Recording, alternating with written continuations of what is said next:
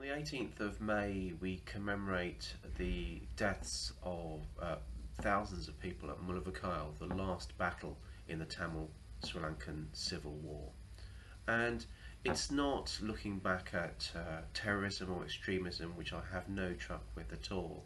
It's about remembering the innocent people that died, that were maimed, that lost everything, fled the country, or disappeared as a result of the Civil War. And even now, 9 years on, we still have to get justice for the people that remain so that they can actually rebuild their lives, rebuild their future in Sri Lanka and elsewhere around the world. So it's very difficult to hear the stories of the survivors of Mullavatokile, but we really do need to listen to them and redouble our efforts to get that justice.